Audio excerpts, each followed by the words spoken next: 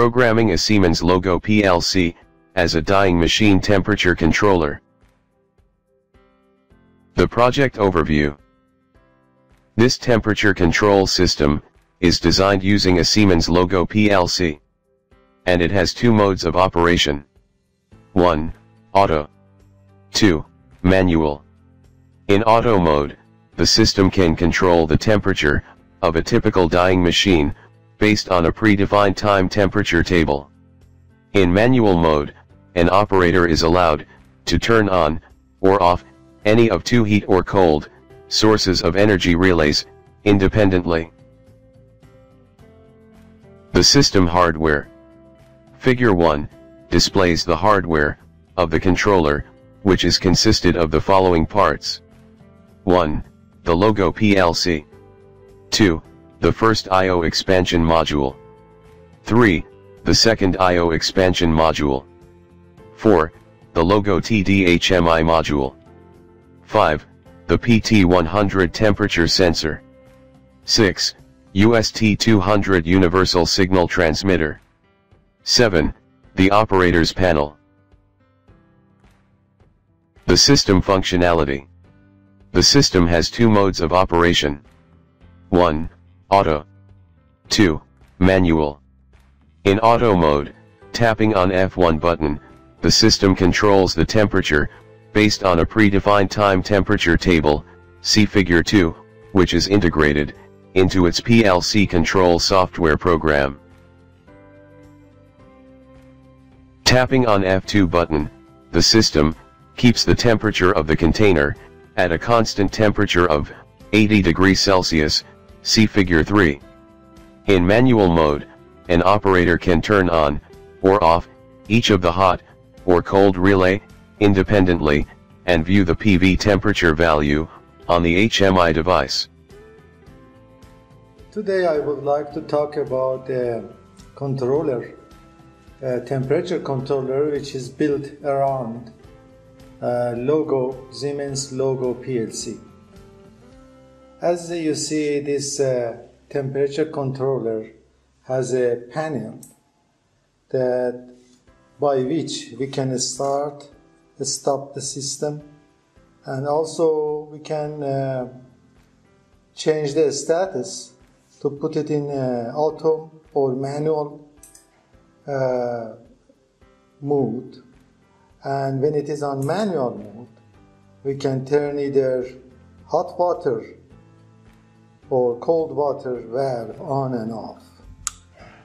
When it is on manual mode, we can turn the switch down to turn on cold water, or we can switch it to hot water valve. In this case, hot water valve is on, and the temperature is going to go up continuously. As you see, this system has consisted of a logo, an expansion module, a transmitter, and also logo TD, which is displaying the PV and SV temperatures.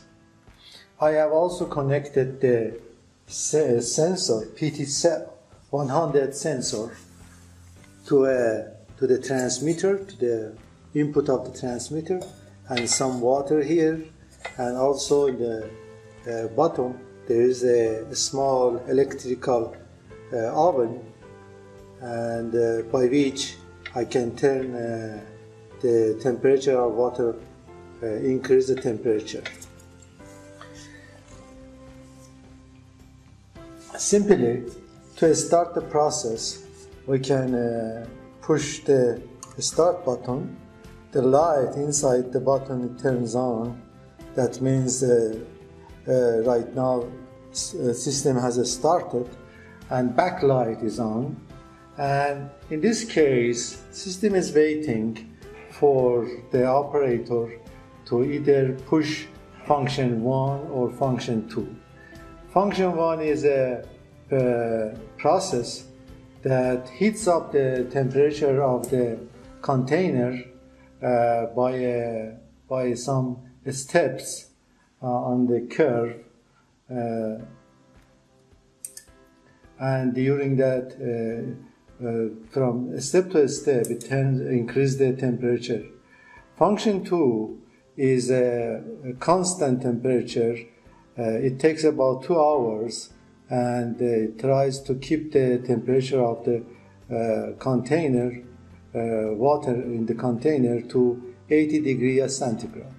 When you push F1, as you see right now, it says that temperature sensor is sending to the system is 21, and but set value is curve temperature is 25.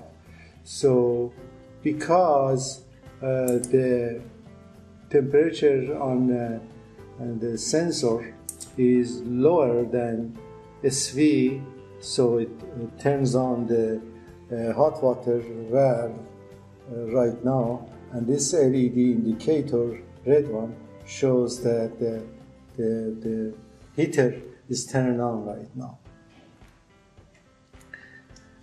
As time passes, the temperature is gonna go up, and then controller is gonna follow whatever the time temperature curve is saying. And of course, all this data is included in the program of the ladder logic program, which is downloaded to this logo. On the display, logo TD, you see that the time is about 1 minute pass, and we are on auto mode, and of course F1 function.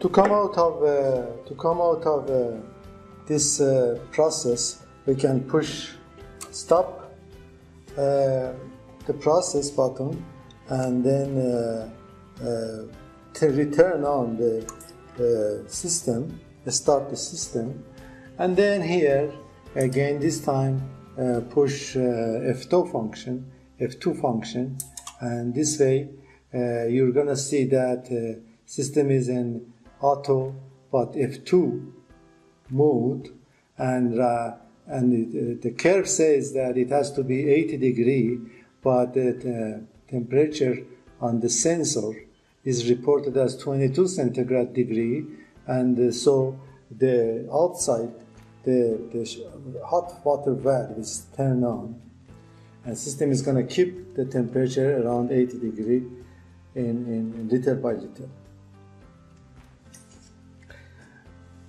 And when we, as I said before, by putting the hammer switch down, we can go to auto, to manual mode, and in this case, right now, cold water valve is turned on. And because the contactor, the relays, this is a relay module, so you hear the noise coming from on and off of the relay.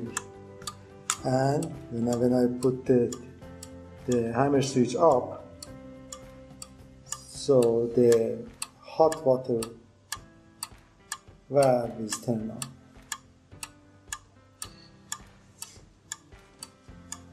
All this information that I talked about comes in the book and an ebook, so please to receive some more information about how the program is developed, go to the website and check it out. Thanks for watching my video. This title, which is prepared in 2 chapters and 65 pages, details the generation of code for the Logo PLC to control a temperature process in general. All main control program solutions are prepared in LDA language. In this manual is written for Siemens Logo PLC using Logo Soft Comfort software, but the ideas and program layouts are universal to any PLC. In addition, the schematic of all the hardware used in this project is provided and are fully explained. All control software, related to the project, comes with the purchase of the project ebook, and you will not need to develop any extra PLC control program for any part of the project. Chapter 1 explains the hardware part of the temperature controller, consisted of the schematic diagrams of how to input-output devices can be hardwired to a Logo PLC hardwired, or to the Logo expansion unit model, DM1624R. Chapter 2 explains the Logo control software program.